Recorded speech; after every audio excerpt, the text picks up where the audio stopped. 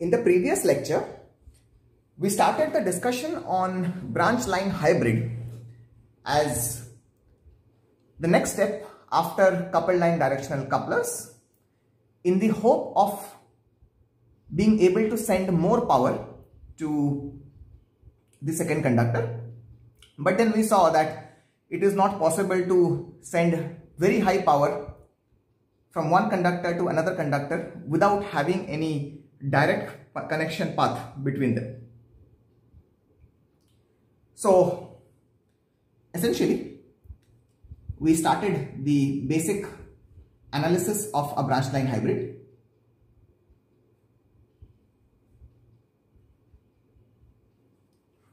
So we essentially said that the top view of a branch line hybrid looks something like this.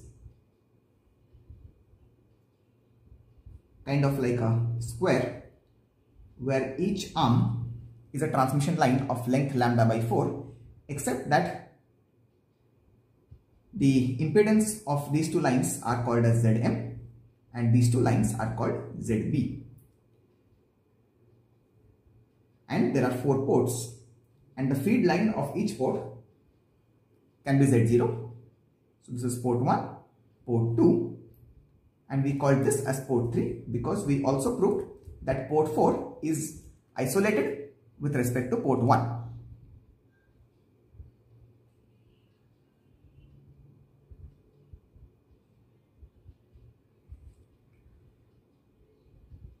So there is a slight difference in the notation of ports 3 and 4 when you compare it with a coupled line directional coupler.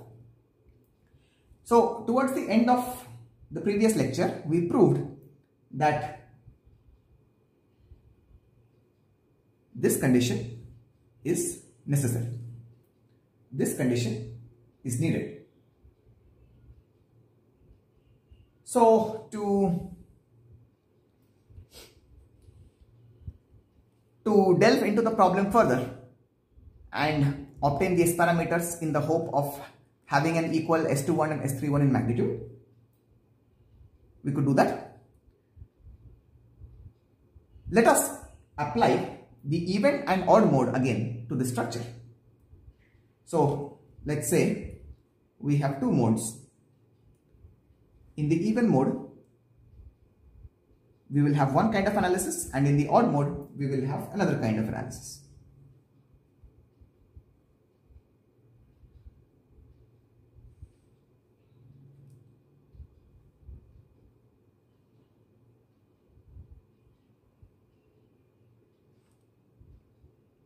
So assume that there are 2 sources.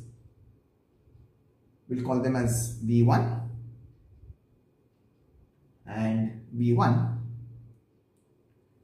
equal magnitude, opposite, so equal magnitude and same polarity, and the other 2 ports, ports 2 and 3, are terminated with a match load Z0. On the other hand, over here we have a V1 and over here we have a minus V1, and as always these 2 are terminated with Z0. So if we now make a line of symmetry across the structure in this manner, we can define that just like the way we did for the coupled line coupler, the reflection coefficient for inputs over here, let's call them as gamma E on each arm because they are symmetric, and the transmission coefficient we will call them as TE. Likewise over here for inputs this way, the reflection coefficient is gamma O in the odd mode, and over here also it will be gamma O in the odd mode, and the transmission coefficients we will call them as TO and TO. So once again we will do what we did for the Wilkinson case and also for the coupled line case, that is, we will take any of the halves in each mode. So effectively what is happening, the circuit essentially becomes something like this. We have a Zm line and two Zb lines. Now because they are cut, this length will be lambda by 8. So let us say the input is over here and the output is here. And this length as before is lambda by 4. And these two are open circuits. Over here, in the odd mode, there will be a virtual short along the line of symmetry.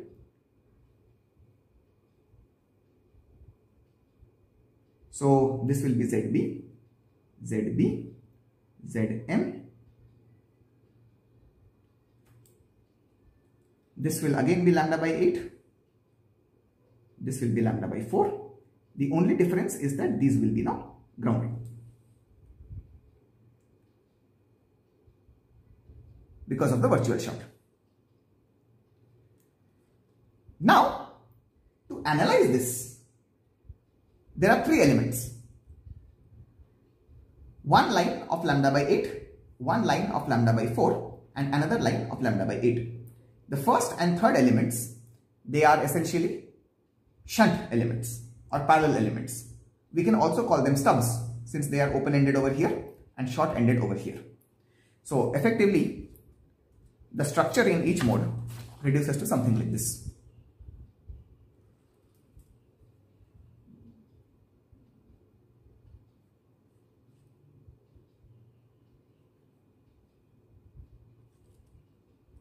Each stub is of lambda by 8, the main line is of lambda by 4, and the last stub also is of lambda by 8.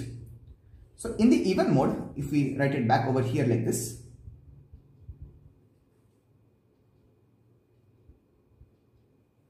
we have three elements connected one after the other. So therefore, it will be quite useful to use the ABCD matrices, and using the ABCD matrix of each element, we can essentially just multiply the three of them in this order, and we will get the total ABCD matrix, from which we can get the reflection and transmission coefficients quite easily. Now, for this, what we will need? We will need to find out the ABCD matrix of a lambda by 8 parallel stub. So therefore, it is like saying we need something like this. Consider this as port 1 and this is port 2. There is a stub over here, open circuit in the even mode, and short circuit in the odd mode.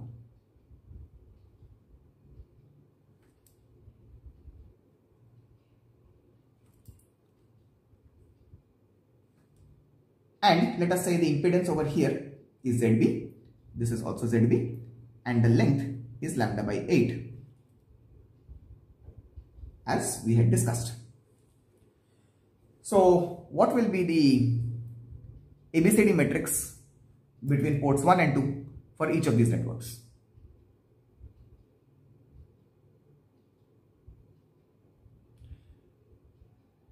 Well,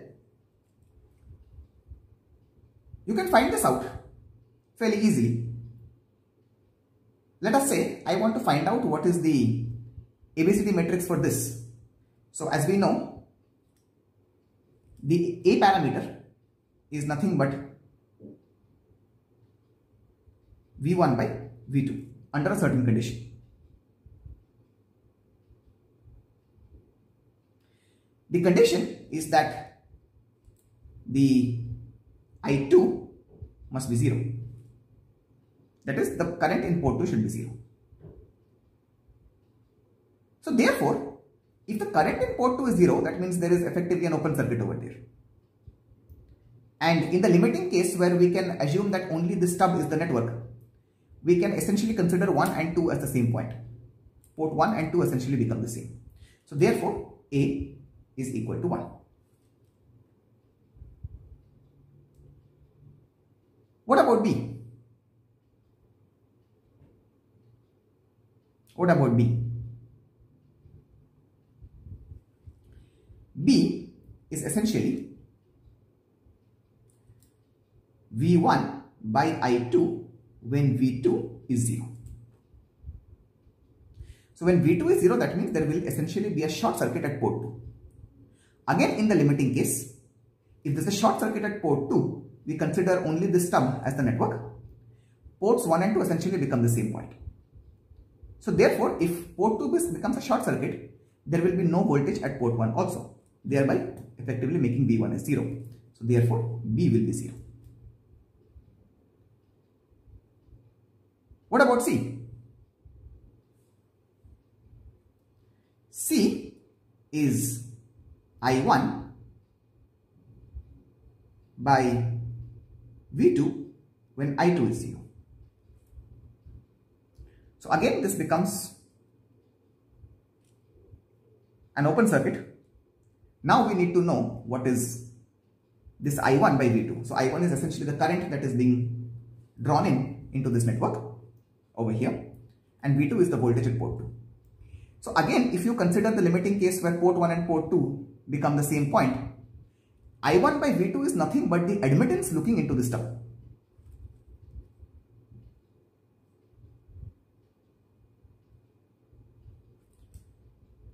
The stub admittance.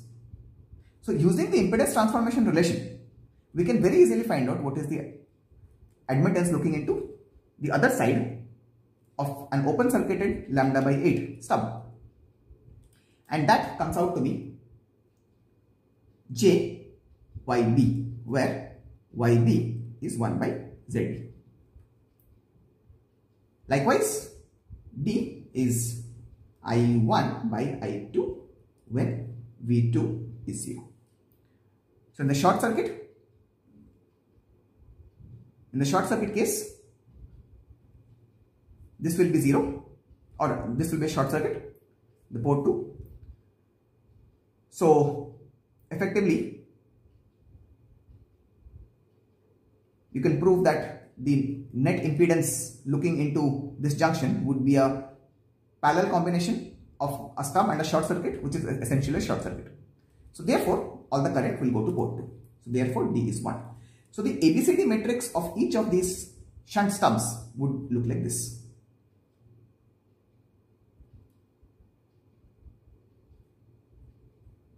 This is the matrix. Likewise, for the odd mode, each of these shunt stubs which are short circuited would be same, except there would be a sign change in the C. This you can prove by yourself quite easily. So, the stub line stub combinations. The stub line and stub combinations in the even mode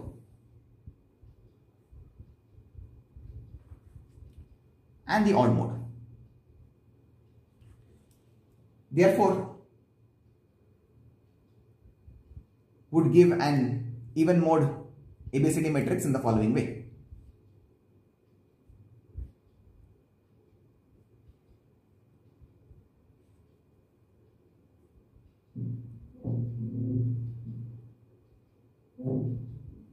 This comes as a consequence of the ABCD parameters of a normal lambda by 4 transmission line, and this we have used to analyze the case of the coupled line structure also. Please note, this is at lambda by 4 length.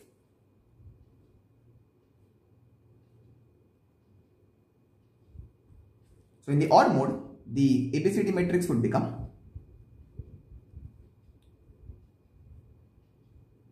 minus JYB 1. This one will not change.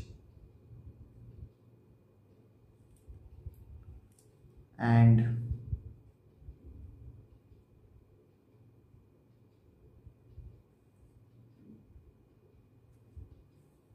this is how it is. So we can essentially open up the brackets, open up the matrices and take the products, and this would become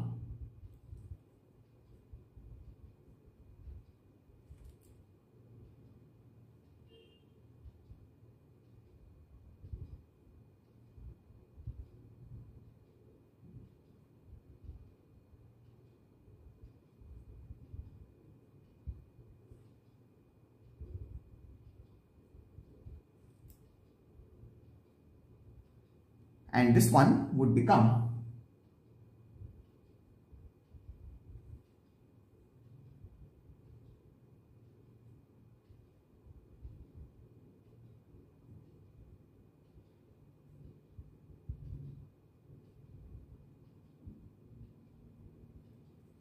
So with this, we have got the ABCD matrices in the even mode as well as the odd mode for each half of the branch line hybrid.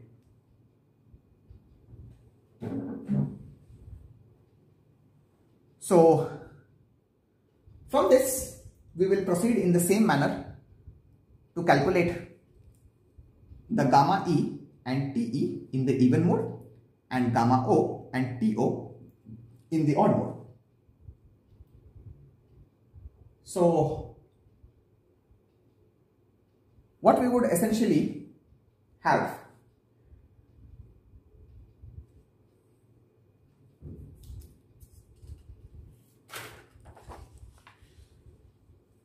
before we do that, we can put our S parameter analysis from the even and odd mode and obtain the S parameters. So when you apply the superposition principle, what you will essentially get is S11 becomes equal to gamma E plus gamma O by 2, similar to the case of the coupled line coupler. Then S21 will be TE plus TO by 2, S31 will be TE minus TO by 2, and S41 will be gamma E minus gamma O by 2.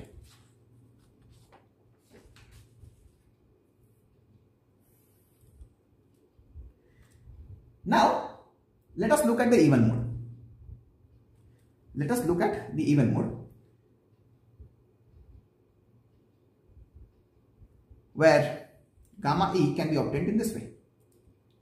The standard formula for converting from ABCD parameters into S parameters, that is AE minus DE plus BEY0 minus CEZ0.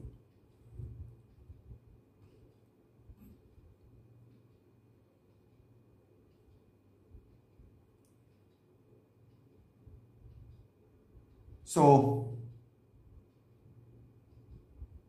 if you substitute, you will essentially see that AE and DE are the same.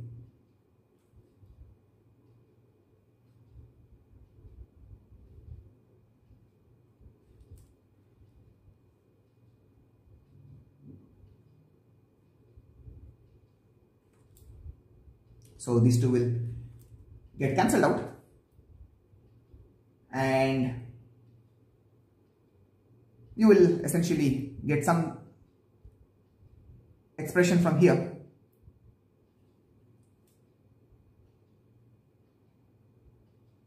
And likewise, you can find out gamma O also, that is AO minus DO plus BOY0 minus COZ0 divided by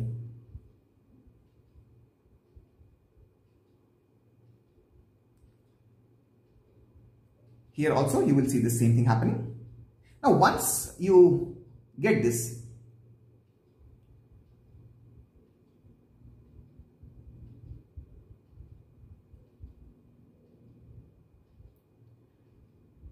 these two, you will effectively see that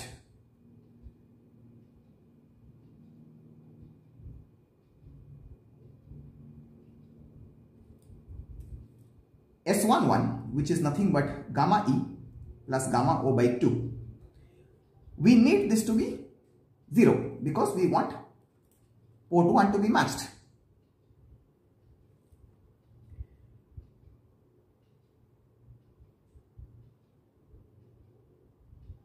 Likewise,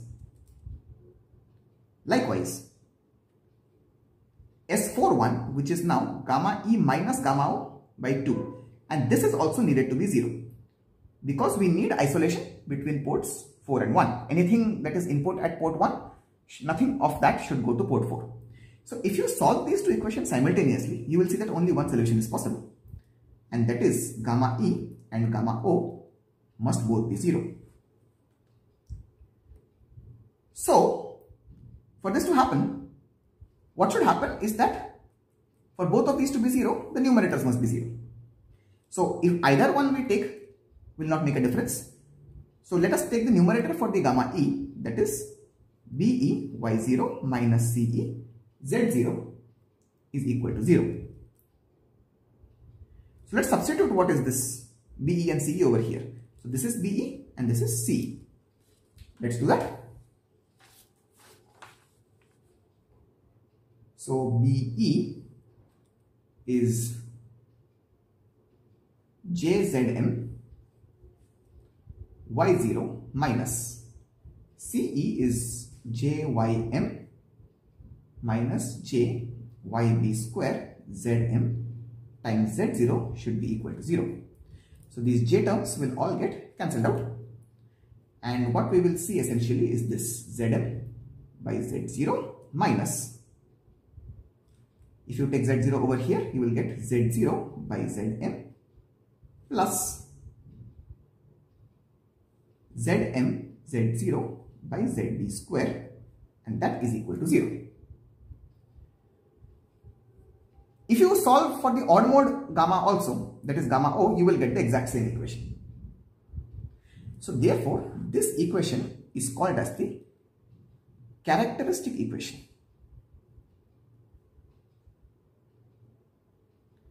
Characteristic equation of the branch line hybrid.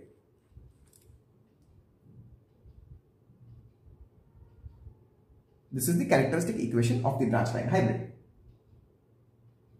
So what does this indicate? This ensures that S11 and S41 are both 0. That is perfect matching at the ports and perfect isolation. So if we fix Z0, there are multiple solutions possible for Zm and Zb.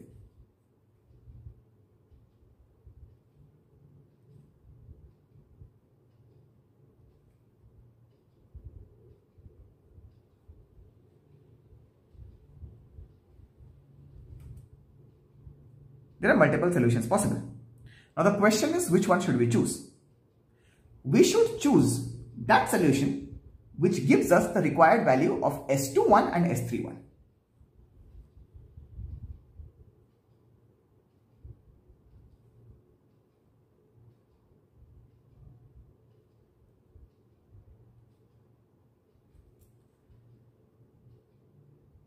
So for this to happen, we need to know what is the value of S21 and S31 that we need. So we had briefly discussed in the previous lecture that why not try to send equal powers to both S21, or rather to port 2 as well as port 3 when the input is at port 1.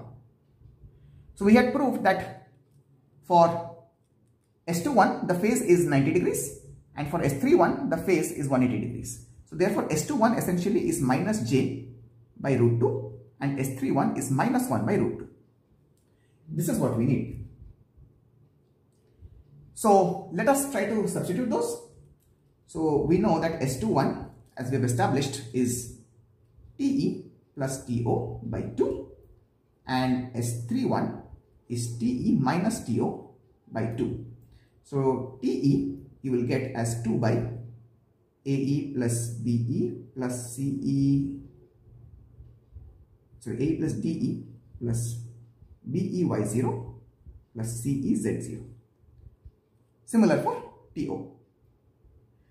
So if we now put these two equations to the values that we need, that is S21 is actually Te plus To by 2, which is nothing but minus j by root 2. This is what we need.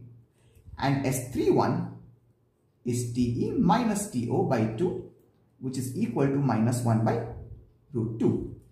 So again there are two equations and there are two unknowns, Te and To. So we can quite easily solve and obtain Te and To. What would they be? What would be the values of Te and To?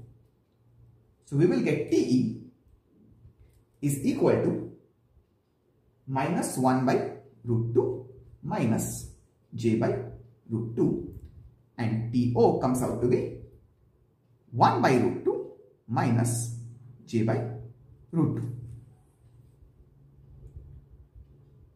So we had already said that TE is this quantity. TE is this quantity.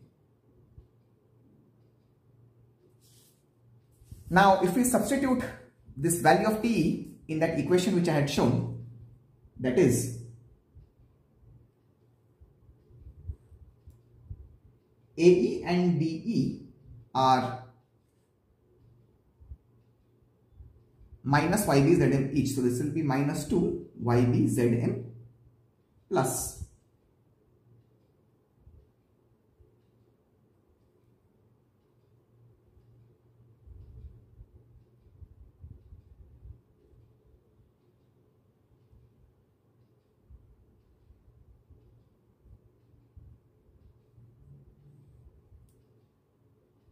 this will be equal to this quantity.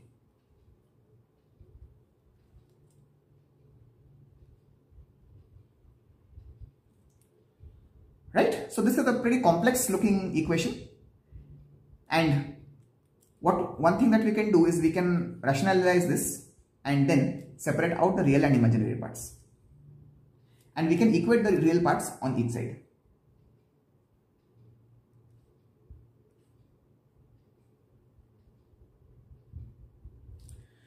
So effectively what happens is, if you equate the real parts, this complex looking and tedious looking equation essentially solves out to this.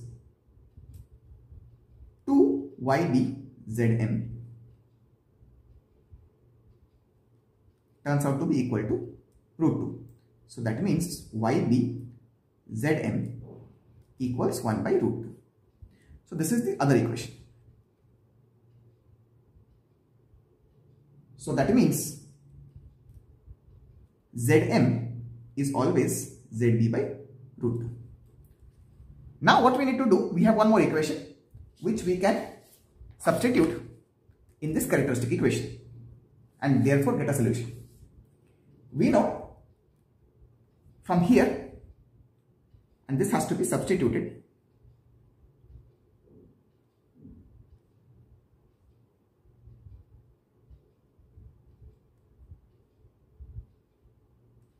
in the characteristic equation.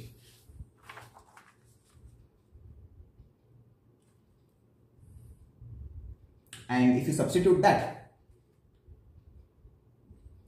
let's write this down. The characteristic equation was this.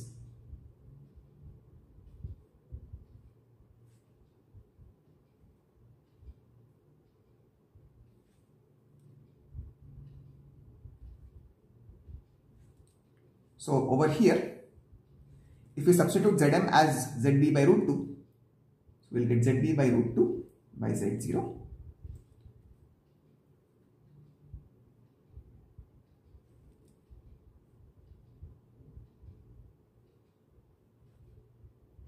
So therefore this and this will get cancelled, which implies now that Zb by root 2 Z0 minus Z0 root 2 by Zb plus Z0 by root 2 Zb should be equal to 0. So what we are now getting is a relationship between Zb and Z0. So usually Z0 is fixed. So what we can do is just solve for Zb, get all the Zb terms on one side, and we will get that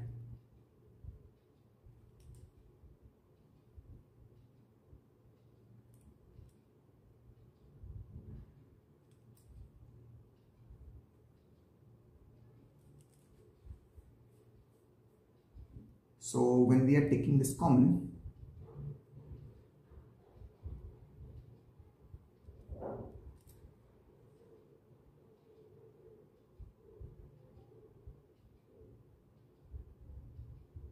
or yeah, you can do this, but it seems we will get a second order term which we don't want.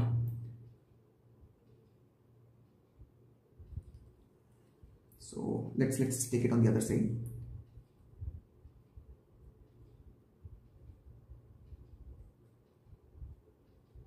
So this will be minus. This will be minus. So ZB square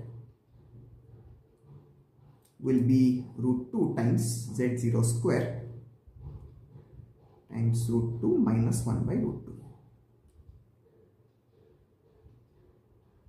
So when we expand this, we will get ZB square will be equal to 2Z0 square minus, this will be 1 Z0 square, which is Z0 square. Since we are talking of impedances, they can never be negative. So ZB square equal to Z0 square would mean that ZB will be equal to Z0. And we know from this that Zm will be ZB by root 2, which is nothing but Z0 by root 2. This is the requirement for well-matched ports, perfect isolation, and equal power division between ports 2 and 3. So the branch line hybrid essentially looks like this.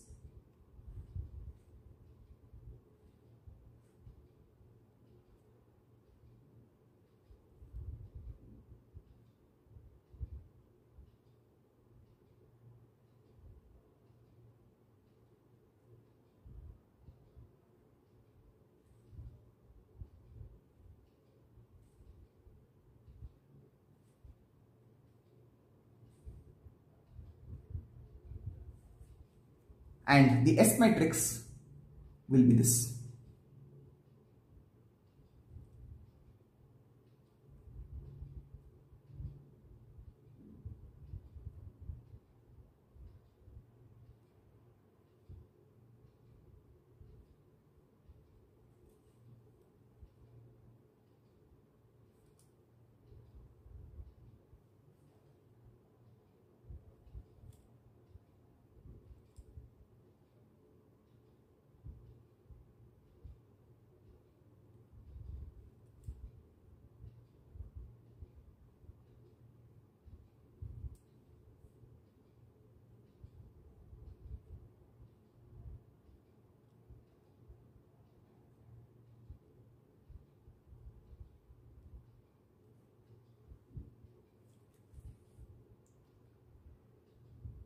This is what it is, but it must be noted that this is only at the frequency f0, where the line length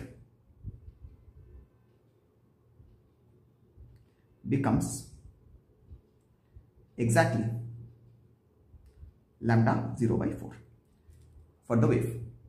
For other frequencies, just like the quarter wave transformer and the Wilkinson, this lambda by 4 dependency is there.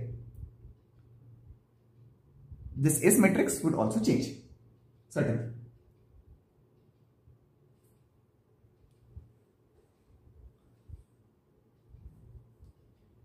So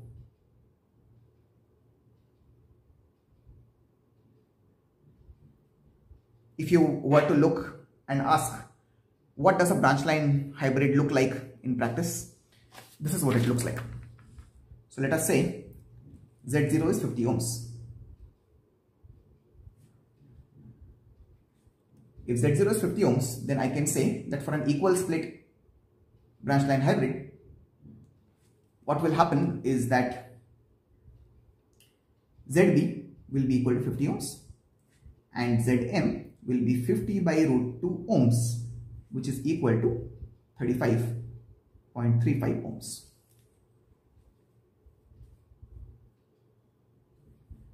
So suppose I have a substrate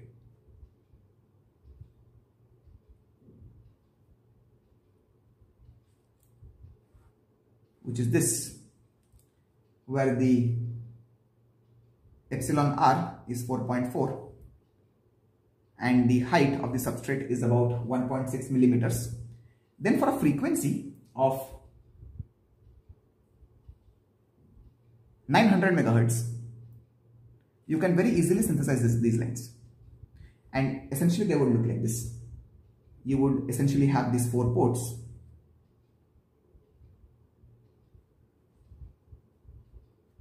And this is the ZB line.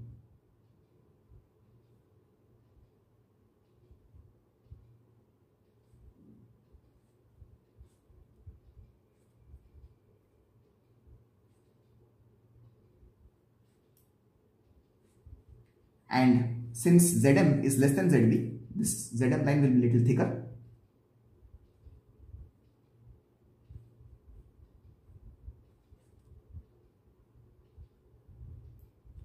And if you want to know the dimensions, you can use any standard calculator. So the microstrip substrate means the bottom layer must be always ground. So for 50 ohm lines, the width will be about 3 millimeters, and for the 35.35 ohm lines the width will be around 5.2 millimeters, and the length of the main line is 44.5, and the length of the branch lines would be 44.7 millimeters.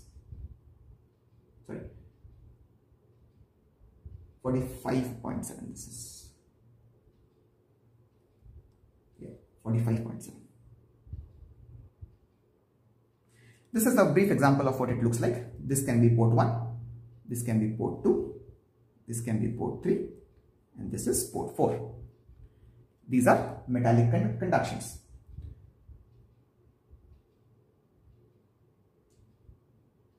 Now, one thing to note, however, is the characteristic equation of the branch line, which was this.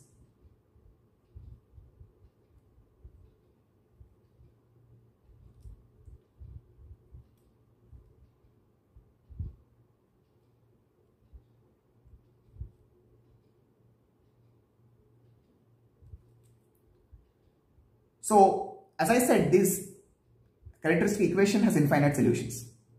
This particular solution is a very special case for when you get half or equal split into ports 2 and 3, or what we call as a half power split. If you have some other solutions, in general, S21 and S31 will not be equal. That is more like what we have for an unequal power divider or the coupled line directional coupler case, where anyway these two are not equal. But one thing I can say, if Zm is decreased, S21 will increase, because the impedance between ports 1 and 2 reduces and more power will flow to port 2. Likewise, if ZB is reduced,